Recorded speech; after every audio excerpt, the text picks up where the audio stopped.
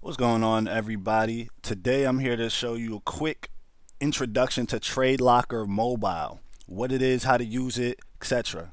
So if you've been trading Forex on brokers like KOT Forex or Osprey FX or Henko Trades, you'll realize that MetaTrader is no longer available. So the alternative is TradeLocker. So I'm just going to give you a quick dive into what's available on here, how to use it real quick.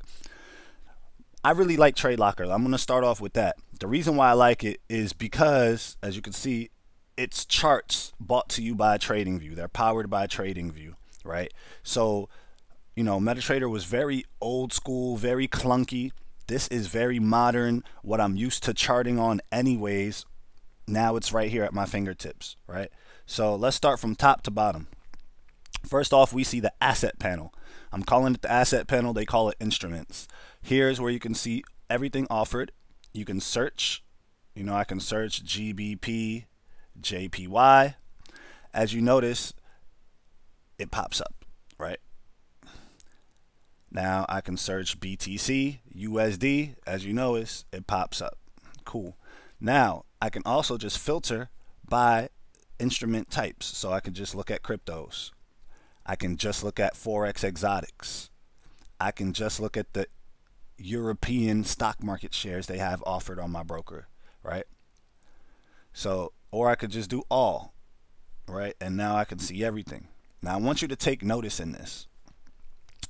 Notice how crypto, it's very light, and then right below crypto, it's like darkened out.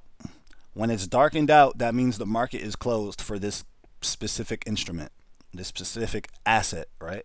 When the market, when it's not dimmed out, when it's bright like these cryptos, that means that you're available to place a trade right at this moment. It's open market, right? Just a quick little, you know. So now let's say you found something that you want to put onto your watch list or your favorites, so you don't have to always go through this whole scrolling process finding everything, right? What you want to do is you want to long press on an asset.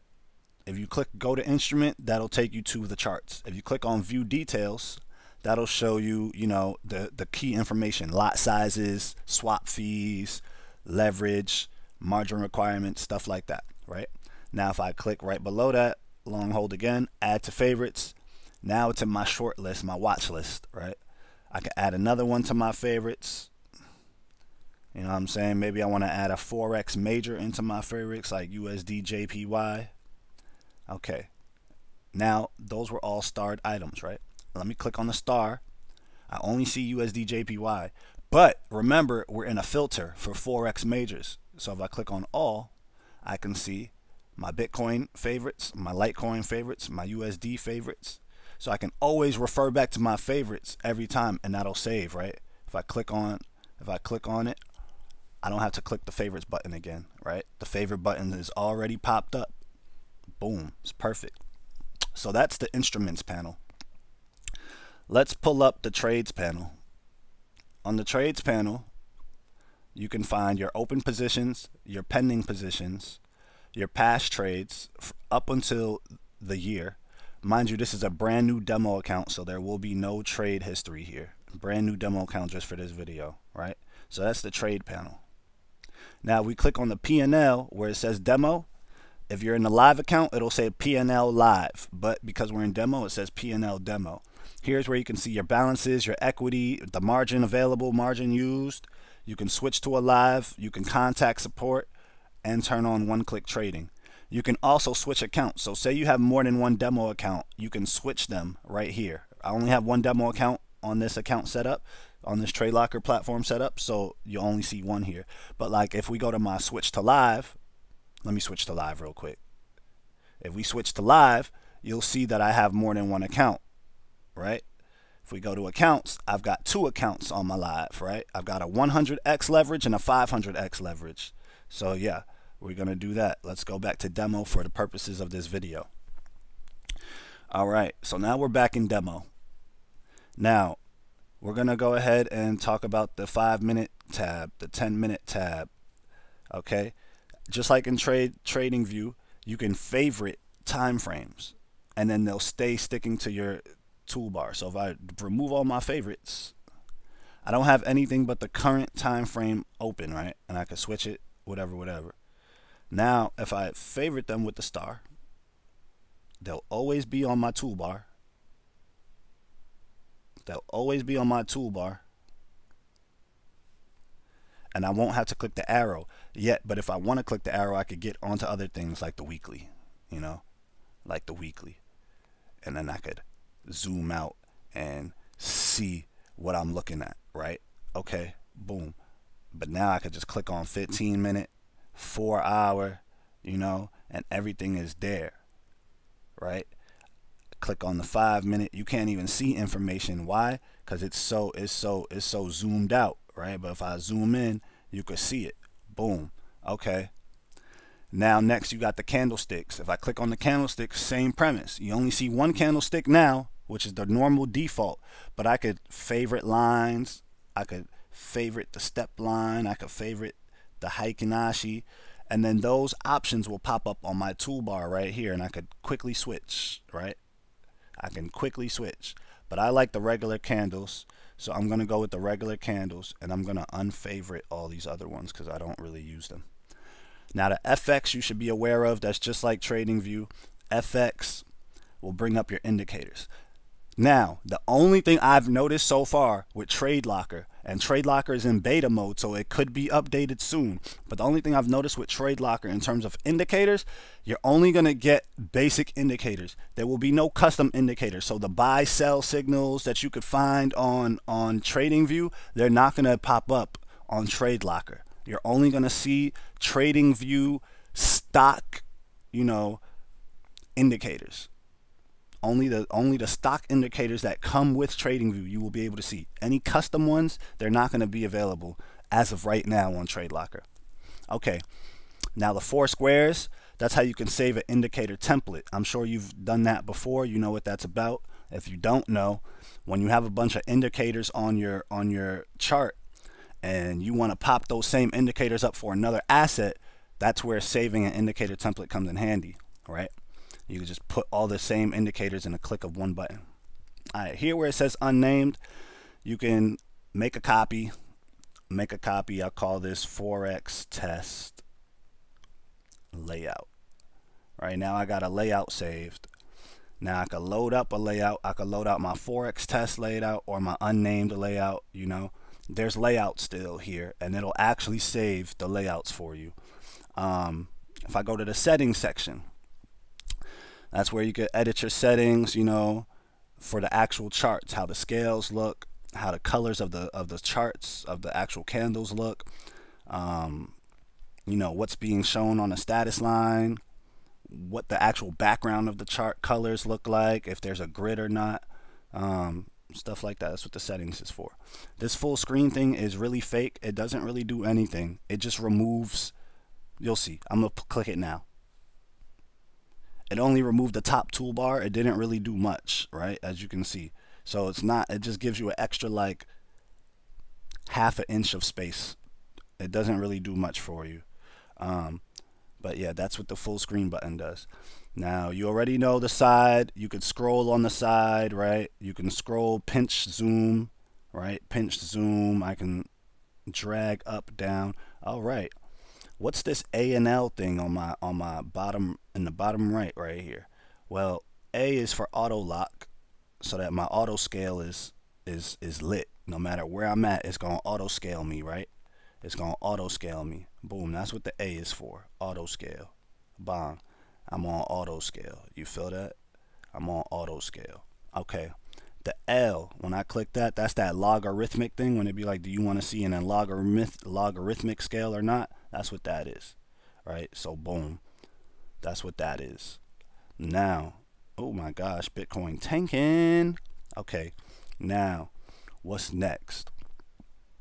Next, we want to go ahead and look at the bottom left. You see under the TradingView logo, there's an arrow. If I click it, it brings out all the drawing tools that I could possibly need to make sure I'm making good trades, right? So what is this? Fib retracement. Okay, let's put a fib on. Click. 3 bars for the settings.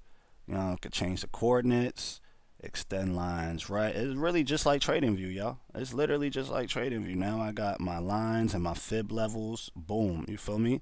I could hide it. I could see the object trees so that I know what's on this layer. I could delete it, you know? Okay, boom, perfect. You could add to favorites. So look at this. Look at this. Trend line. I want the trend angle. I want the extended line. I want the trend line in my favorites, right? Look, I got the favorites thing right here on the screen, just like TradingView. If you've ever used that, I could turn it on and off with the star button. Again, if I don't want to see this drawing tools, I could click the arrow again. It'll go away. Boom. Now here's another chart setting. The little hexagon is a little chart setting for that, right? This is where you get the auto fit data, which is the same as that A button right here, right? That's how you get the auto fit data. Logarithmic scale, that was the L I was telling you about. You can invert the scale, count down the bar close if you want to see that on the right, you know what I mean? Boom. You could change the date range of how it's being shown, you know, just like TradingView. Now, here's my favorite part of TradeLocker that separates itself from MetaTrader. Right? Let's say I'm ready to enter a trade and I don't know how much this Bitcoin lot is going to cost, but I want to put in 0.1 lots. Oh, look, I don't have to guess anymore. It literally tells me right above the lot size, you're going to be putting in $41.79 or almost 1% of your balance. All right? Okay. I get you. Not even 1% of your balance. I'm sorry. That would be 1% of the assets price. One lot, $400, 8% of the assets lot, right? Because it's 41K. Okay. So now I know how much it would cost to do a lot. Now let's say I wanted to sell this. I could set take profits, take losses. Let me click on a stop loss. Let me click on the take profit. Here's so cool about this, right? Okay, I'm selling, I'm not buying, so I'm going to click on that buy sell side. I want this to go down. Now my take profit, I can literally drag the take profit to wherever I think, like 40,400, right? Same thing with the stop loss. I can drag my stop loss to where I want it to be. So I think that is a safe stop loss. So I'll be risking $241 to make a possible $1,300, right? If this is to keep on shorting, which in all honesty, if it shorts, it's going down to 38 bands, not 40. So 40.4 would be, you know, a safety net. So let's see, go back to 40.4, and if I click execute sell, confirm, I've now entered the sale. I'm in a sale of Bitcoin, right? So we just sit there and wait. You could see your profits and loss right here. You already know we set the stop loss, so there's no reason to, you know what I mean? Now let's go back to trades so we can run into what a pending and open position looks like. So open position, if I click on BTC, it'll bring me back to the charts. If I click at the bottom, I can copy the ID. I can close partially for maybe a half a lot instead of the whole lot.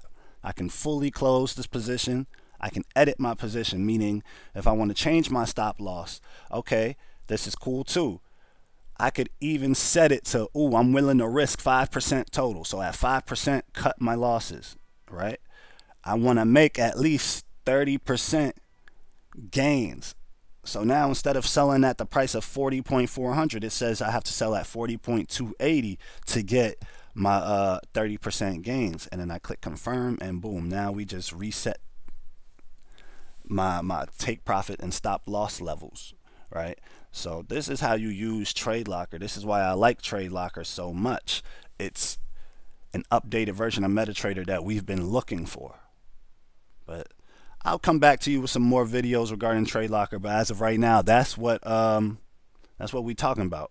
That's what we talking about. TradeLocker is probably the new wave when it comes to this forex trading and how to get it done right.